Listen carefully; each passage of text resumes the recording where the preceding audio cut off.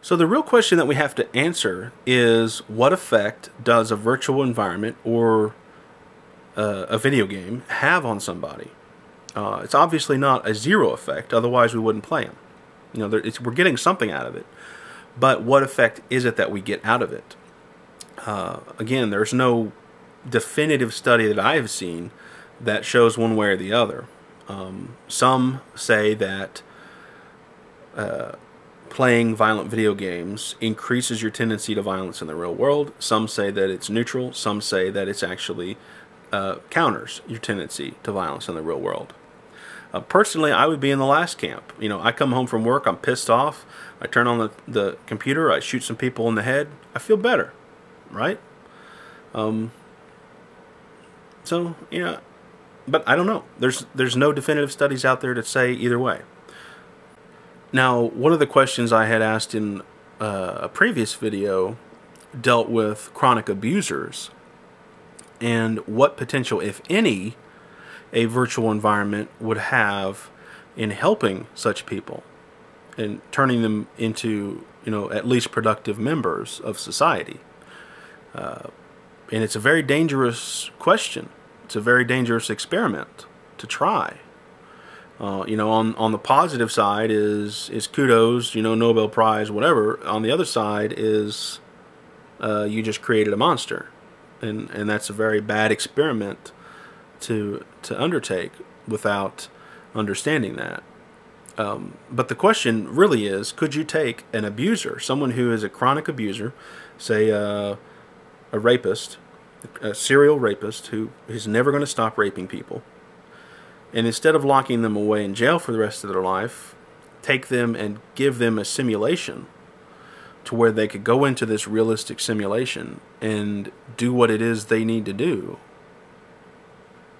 Would that relieve that pressure so that they don't actually have to do that in the real world?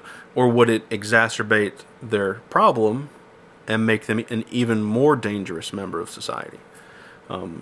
And unfortunately, the only way to answer such a question is to perform the experiment, which, you know, again, on the one hand, you have an improvement of the situation. On the other hand, you've just created an even worse monster. So it kind of sucks. Personally, I think if I were to guess, I would say that it would have potential to alleviate their problem. I mean, let's look at it this way. If the person who would go into a place and start murdering people for whatever reason, say they were fired from the job and they go back to the job, you know, with their machine gun and they start killing people, or, you know, real situation like what was at Virginia Tech, you know, a kid who's ostracized and has no friends and blames other people and then goes on a killing spree. If someone like that had access to a realistic, completely immersive experience where they could do that and cause all that pain and cause all that anguish and get that release, would they then still feel compelled to do that in a real environment where it affects real people? You know, again, it has those two possibilities. Either it could relieve that pressure, or it could be used as a training tool so they know, you know, how to most effectively murder people. And if it's the second one, then we've just fucked up. But if it's the first one, I mean, what kind of potential will that have to improve society? So I think such an experiment would be beneficial. I think it would be worth trying, because the potential good of helping, I mean, how many people in society are affected by chronic abuse of some sort or another? And we're not just talking, of course, the abusers. We're talking about the people that they affect. I don't give a fuck about a serial rapist, whether or not they have a good day. What I care about is the people that they rape, the people that they are affecting with their actions. So how many people could we help that would be potentially targets of someone that we could keep under control with a simulated environment, if that's an option? So I think that such an experiment has merit to it, You know, it would have to be done under very, very watchful circumstances, obviously. But, you know, the answer really is we don't know what would happen. Anyway, I got kind of off on a tangent there, but I think the main reason I go into that part of it is because that experiment, or such an experiment, if we did something like that, I think the answers would be in that as to what effect violent video games have on people. I think personally, it's pretty self-evident just in the fact that we've been playing violent video games for 20 years now, and you know, it didn't turn us all into raving lunatics, that I think that violent video games themselves don't have a negative effect on people. If anything, I think it's the opposite. I think that having access to that simulation where you can go in and be a complete bastard actually helps you release that aggression and don't keep it, and to not keep it bottled up inside. Now there are other ways of doing that. You know, go to the gym and punch the punching bag. But I think that violent video games serve a very good purpose in that aspect. And I think that it'll only get better when we get to the point where we have full video immersion, full complete immersion into the world that we're interacting with. I think it'll even augment that release. But again, there are no studies to say either way, so who knows. Now, one thing I wanted to say here is let's not fool ourselves. Make no doubt about it. Whoever you are, whatever you believe, there is darkness inside you. It's there. We are a violent species. It is in our nature to be so. It is, shall we say, a core part of our evolutionary advantage over other species. So overcoming that, eliminating it entirely, is impossible. Now all we can really do is identify it, accept it, and keep it in check. Now, ignoring it, acting like it's not there, isn't keeping it in check. It's suppressing it. Now anything, we can tell just from watching human behavior, anything that is suppressed has that potential of busting forth and wreaking havoc. So you're not gonna gain control over it by suppressing it. You have to understand that it is there. Come to terms with that.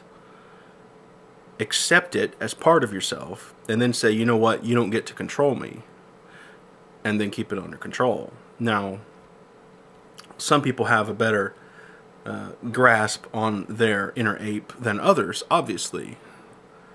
But again, make no mistake about it. It's there. You have an ape. I have an ape. We all have that inner monkey who just wants to tear things apart. We're stuck with it. So why would you want to? I think was one of the questions that you had. Why would you want to engage in this viciousness in the virtual world?